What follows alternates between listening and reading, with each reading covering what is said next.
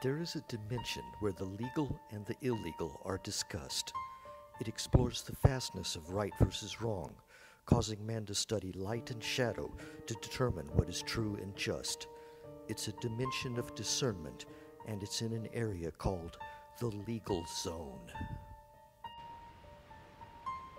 Most of you do some or all of your work on computer. You send offers, receive messages from clients, and communicate with lenders or title companies. These are all common tasks, so you may think nothing of an email that directs you to click on a link to view an offer or proceed with instructions for wiring money. However, it's important to always be careful when receiving emails from people you don't know, or that ask you to provide sensitive information like passwords or bank account information. Some recent scams have been doing these very things. In one, the criminal sends you an email and asks you to log into Google Drive so that you may view an offer.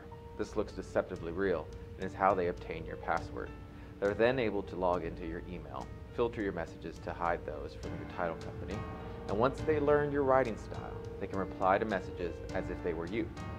They will intercept emails from the title company and provide their own wiring instructions, so the funds go directly to them instead of you.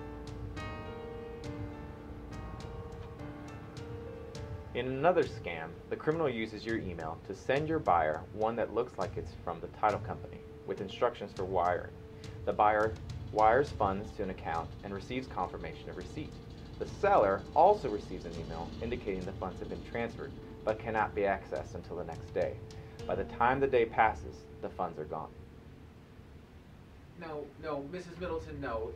It's not like an episode of Murder, She Wrote. Look, what happened was they hacked my email address and sent it to you, and you gave them your money. I can't get your money back. We need to call the police.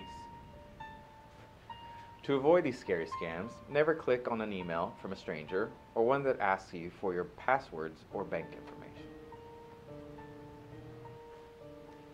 Another risk you should be aware of is identity theft.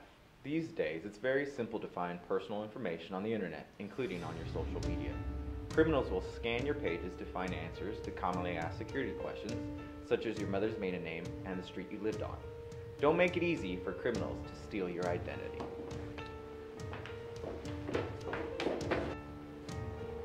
If you or someone you know becomes a victim of an online scam, you should immediately change all of your passwords.